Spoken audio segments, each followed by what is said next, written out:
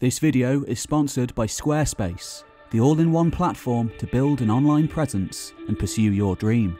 But more on that at the end of the video. Towards the end of the 20th century, in a remote valley in northeastern Germany, a unique archaeological discovery was made. A find so important that it would revolutionise our understanding of ancient Europe forever. A battle was fought here. We know not who the combatants were. We know not what they were fighting over, but we do know that this battlefield, dating to well over 3,000 years ago, is the earliest ever yet found in Europe, and therefore one of the most significant in the entire world. We have records of many battles during the Bronze Age, that era of metalworking and progress which began in the 4th millennium BC and ended in collapse during the 12th. Perhaps the most striking of these was the conflict fought between Hittites and Egyptians at Kadesh in 1274 BC. Recorded in vivid detail in inscriptions dedicated to the pharaoh Ramesses II. Kadesh is well known for being the earliest battle we have evidence for of actual tactics and strategies.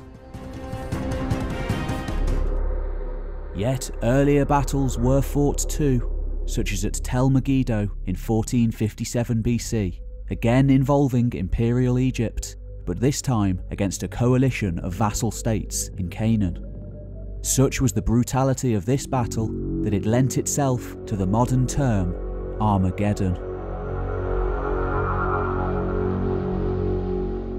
But others exist too, countless untold more since the birth of the first cities some 6,000 years ago. Yet all of these battles have one thing in common. They took place near or within the Fertile Crescent, where agriculture was first intensively harnessed after the last ice age, thus giving rise to the first cities, civilizations, and empires. In the north, however, thousands of kilometres away from the mighty chariot-riding empires of the late Bronze Age, across the Mediterranean, over the Alps, beyond the ocean of trees which then coated mainland Europe. Astonishingly, though no written records exist from this time, the northern peoples wouldn't develop their own writing systems for more than 1,000 years to come. Battles and conflicts between clashing powers were playing out. Equally astonishingly, one site in modern-day Germany, situated close to the ancient highway of the Baltic Sea, and dating to roughly the same time as the Great War of Empires at Kadesh, contains more bones and archaeological evidence of warfare than any other site from the Bronze Age. This is the story of the battle for the Tollense Valley, a conflict between unknown combatants, fought for entirely unknown reasons, which dwarfs all other evidence of battles in Europe and the Middle East for centuries to come.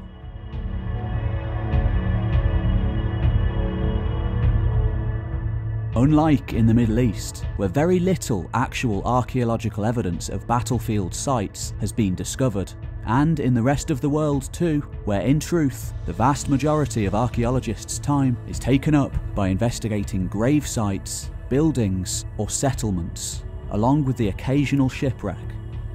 The battlefield uncovered at the Tollense Valley contains thousands upon thousands of bones, from humans and from horses, suggesting that at least some of these ancient warriors rode into battle on horseback.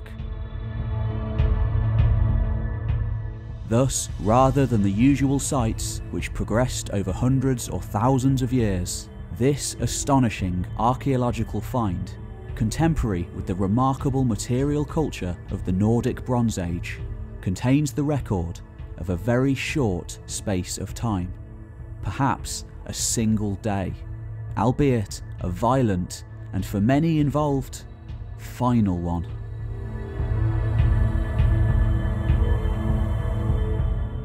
The Tollense Valley, situated in Germany's northeastern province of Mecklenburg-Vorpommern, just to the north of a wide expanse of untouched fenland and lakes, is one of Germany's least populated provinces.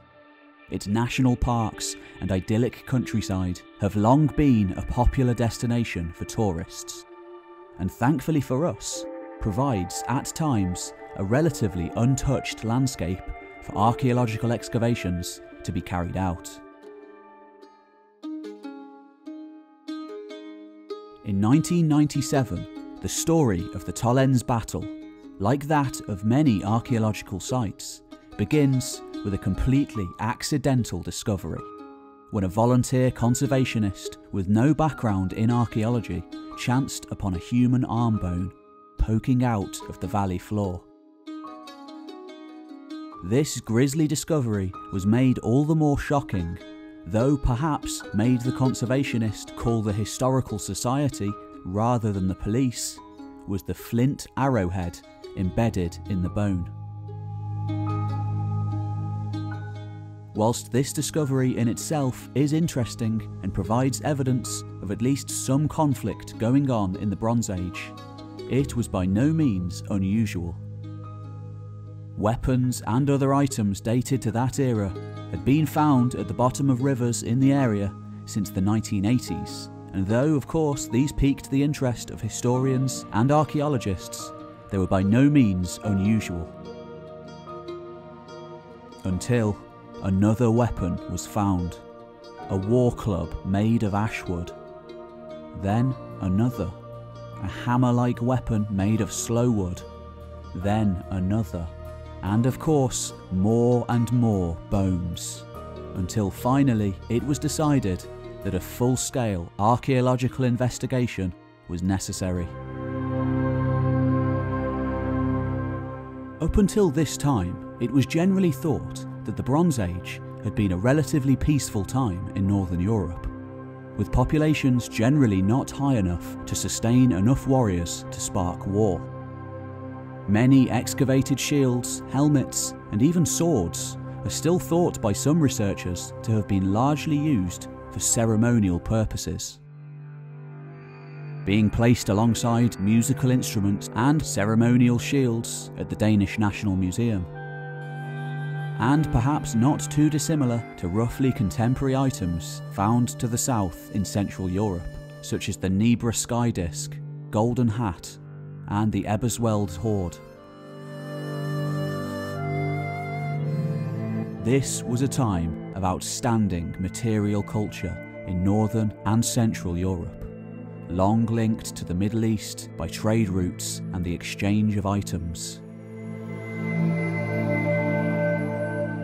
Yet, nevertheless, despite calls for a sustained archaeological excavation at the Tollense site, no one who worked there at the time could have predicted the sheer magnitude of what they had found.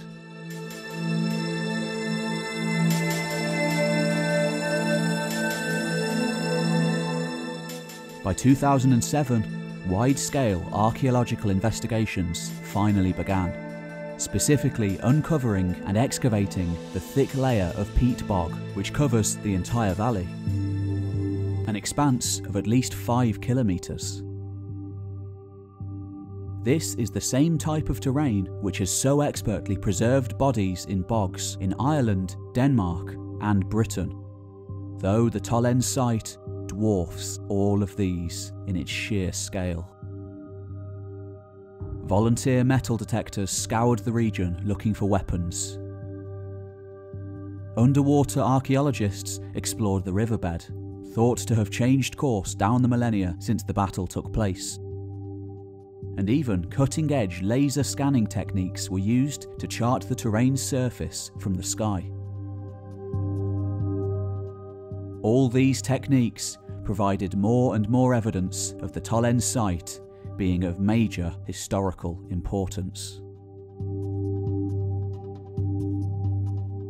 In 2010, a golden spiral ring was found on the banks of the Tollense.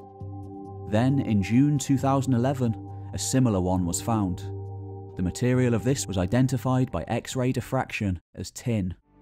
These findings of gold and tin are of particular importance because of the rarity of these resources and the fact that tin was vitally needed for producing bronze. In fact, such is the scarcity of the archaeological record, rings such as these are the oldest known items made of tin found in Germany. The next ones we find are from Hallstatt in Austria, dated some 600 years into the future. No one could deny it anymore. A Bronze Age battle had been fought here all those centuries ago. Radiocarbon dating indicates a time frame between 1300 and 1200 BC, the Nordic Bronze Age. By 2018, some 13,000 bone fragments had been uncovered from the valley, from humans and from horses, most of them containing the telltale signs of injuries from battle, likely the remains of some 1,000 people, with the number still rising all the time. Most of the bodies identified were from young males between the ages of 20 and 40, though some women and children were present too. Practically all of them showed signs of being killed by a variety of weapons. Initially, alternative explanations were considered to warfare. Partly because before this excavation, direct evidence of large-scale violence in the Bronze Age was practically unheard of, especially in this region. Mass human sacrifice was initially considered as an alternate theory. However, the location in a swamp, local preference at the time being for dry ground, and the lack of any ornaments or pottery, as well as the sheer numbers involved, make this hypothesis unlikely. However, if this had indeed been a battle, the existence of women and children gives us tantalizing hints into what happened here. Perhaps they were camp followers to one or both of the armies, or, as many experts now believe, they may have been part of a local population fighting for their homes against an incoming army of outsiders. In 2013, geomagnetic surveys revealed evidence of an 120-metre-long bridge or causeway stretching across the entire valley. Once excavated, this colossal submerged structure turned out to be built of wooden posts and stone.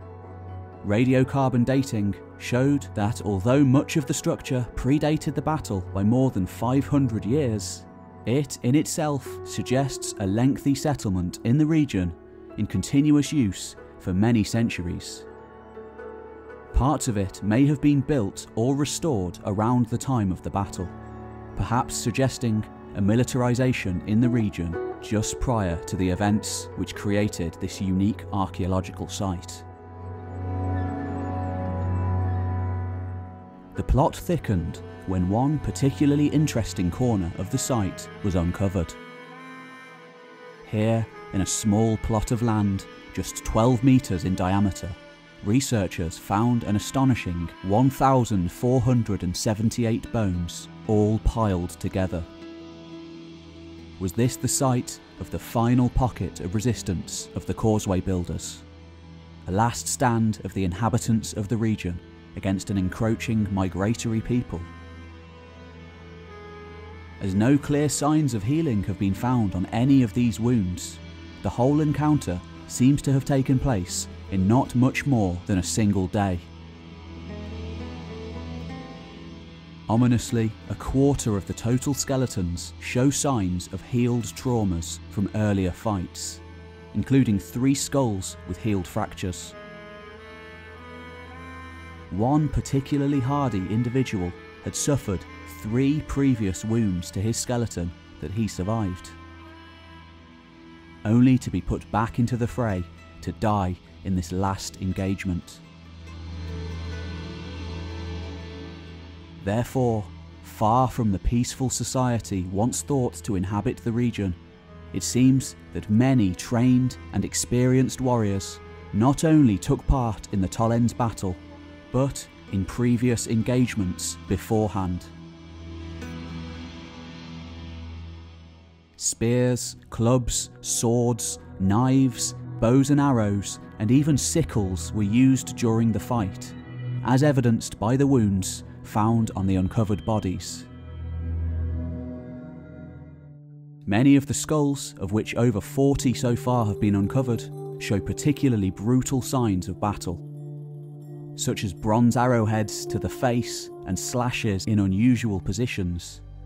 Perhaps these people were hemmed in by horse riders and filled with arrows, or they had already fallen down before being dealt a final killing blow. By late 2017, around 50 bronze arrowheads have been found. Remnants of the arrow's wooden shafts provided a further possibility for dating, with more than a third dating to the same time as the bones. Contrasting these arrowheads with others made from flint and with wooden clubs, it has been suggested by some researchers that two differently equipped groups confronted each other on that day, with the victors potentially enjoying more advanced weaponry than their foes. No swords have been found at the site so far, but many bones do show cutting traces typical for this type of weapon, and their non-existence is not uncommon. The fact that almost no material finds were made between the bones except for single arrowheads suggests that the corpses were probably robbed after the battle, with any swords, armour and weapons of worth being claimed by the victors.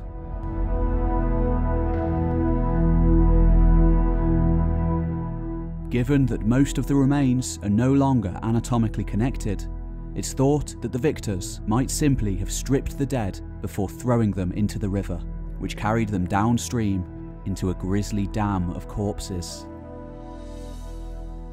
They were then deposited in a calmer part of the river, covered by turf over the years and thereby partially conserved.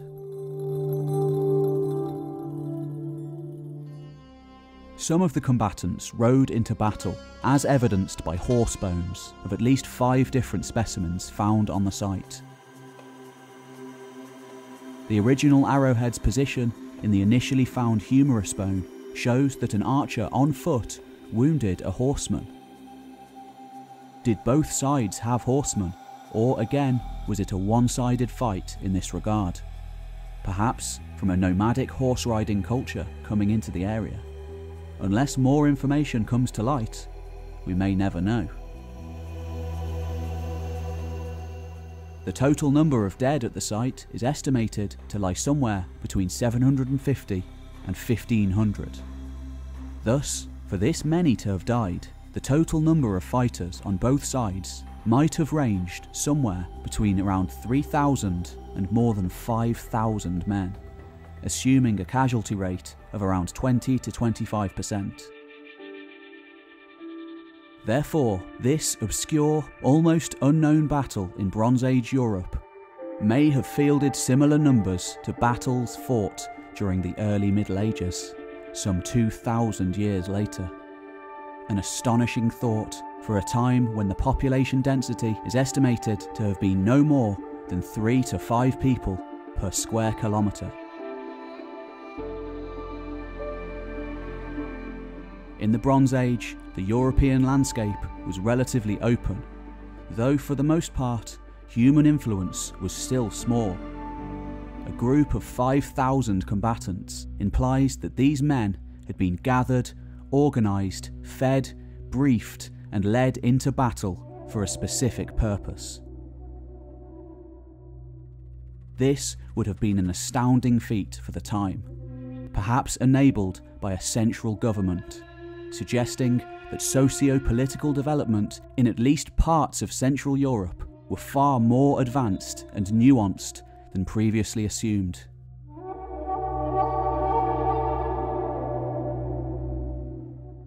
Only time will tell what other wonders lie hidden below the earth, keeping their secrets down over the long millennia.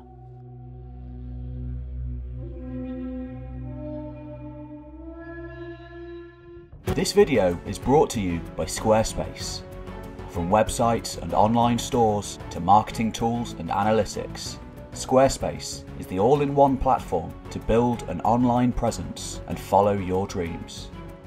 Whether it's podcasting, creative writing, photography, or an online shop, whatever it is that you do creatively in your life, you can make it more connected and visible to the world with Squarespace, one of the best website designers in the world.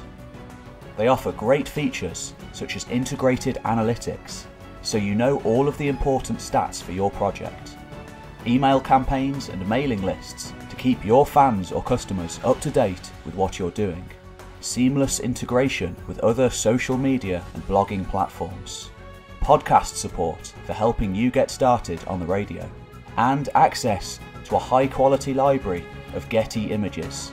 If any of this sounds like something that you might be interested in, then there's a whole load more over on their website. Head over to squarespace.com for a free trial now.